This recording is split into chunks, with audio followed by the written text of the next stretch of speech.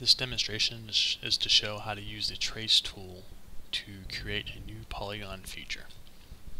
Trace tool is useful when you have complex curves inside of feature classes, such as this stand here, and it is tedious or time consuming to try to click along that whole edge to make a new feature next to it. Trace tool is very useful for that situation.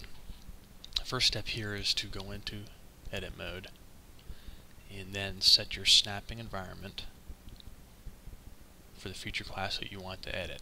In this case, stands. I'm going to set the vertex and edge snapping. And then set the task to create new feature. And set the target to the feature class you're editing.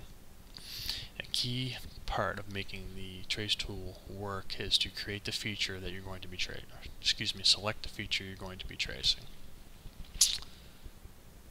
Then I'll select my edit tool, pencil, and I'm going to start drawing my feature.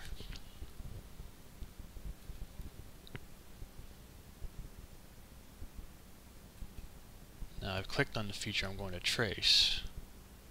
And you see normally what I'd have to do is try to find every vertex and try to draw this feature manually. A much more accurate way to do it, which will avoid gaps or overlaps, is to now switch to your trace tool and click a little ways down here and to begin the tracing, and you can see that it'll trace that feature.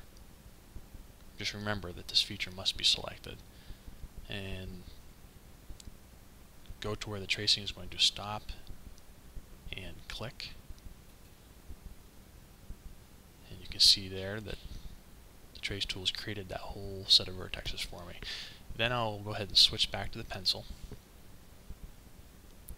and click one more time, and I'm going to right click and finish sketch to complete my feature.